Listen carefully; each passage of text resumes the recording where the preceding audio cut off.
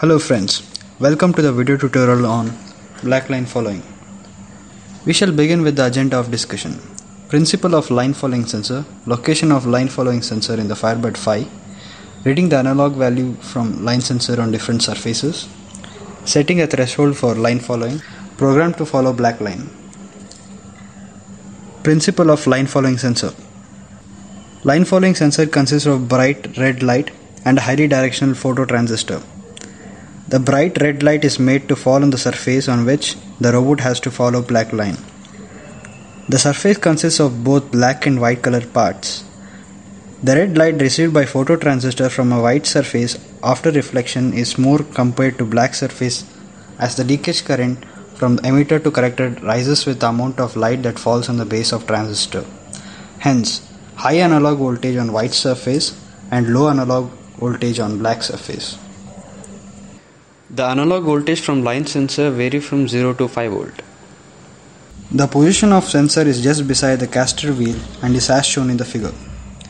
To read the analog value from line sensor on different surfaces, write a program to convert analog values from line sensor and display them on LCD. Take reading from the three line sensors on both white surface as well as black surface.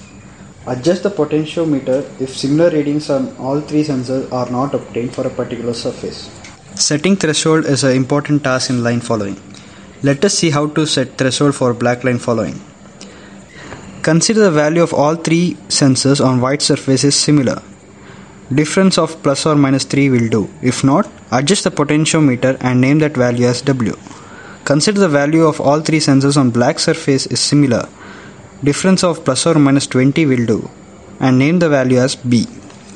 Now, threshold value can be calculated using the formula given here. Program to follow black line. Let us consider the different cases that robot faces while following a black line. Case 1. When the black line is below the third line sensor, in this case, the robot should be made to turn soft right. Case 2.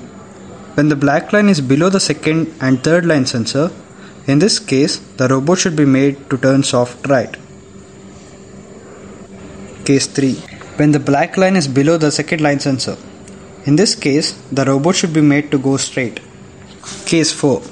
When the black line is below the first line sensor, in this case, the robot should be made to turn soft left. Case 5. When the black line is below the first and second line sensor, in this case, the robot should be made to turn soft left.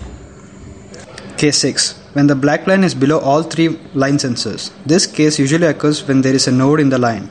In this case, the robot should be made to stop to make a decision what the robot should do next. Let us start with the programming now. The main function given here starts with initialization by calling various functions. A variable threshold is fed with a value calculated earlier. Velocity function is used to set velocity of individual wheels. Anything written inside a while loop runs continuously. The following statements are written in a while loop. The variables left white line, center white line and right white line are fed with their respective ADC converted values and printed on LCD. The cases discussed earlier are written in the form of logical statements and are as shown here. Case 1 is when left white line and center white line are lesser than threshold and right white line is greater than threshold. In this case, the robot should be made to turn soft right. Case 2 is when black line is below the second line and third line sensor. In this case, the robot should be made to turn soft right with slight higher velocity on right wheel compared to soft right. Case 3 is when left white line and right white line are lesser than threshold and center white line is greater than threshold. In this case, the robot should be made to go straight.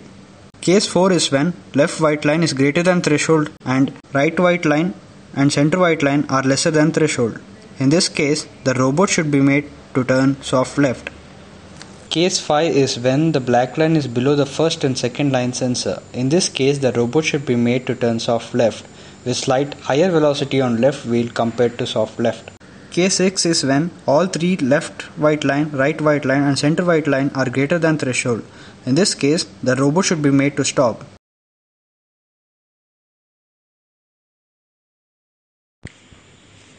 The video demonstration is as shown here.